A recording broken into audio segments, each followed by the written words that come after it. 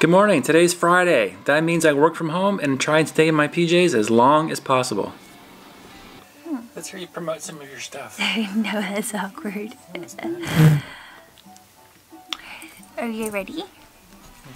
Okay, so my team, it's called the Lula Lavenders, and we did a fundraiser for the American Heart Association. So 18 of us got together and put our inventory in one place and invited every one of our customers to shop from everybody.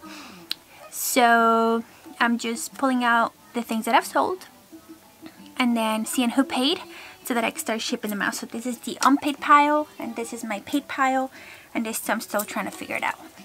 That's it.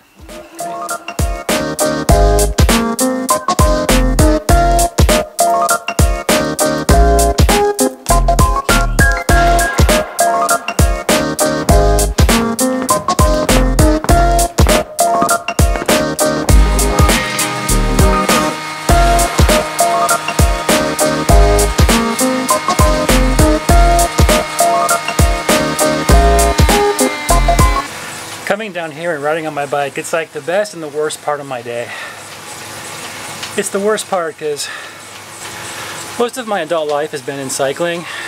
I come from competitive road racing, doing road races and crits. I haven't trained seriously probably since I moved to Seattle.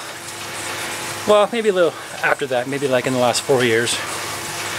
And so now I'm this pudgy, soft shell of a man I used to be.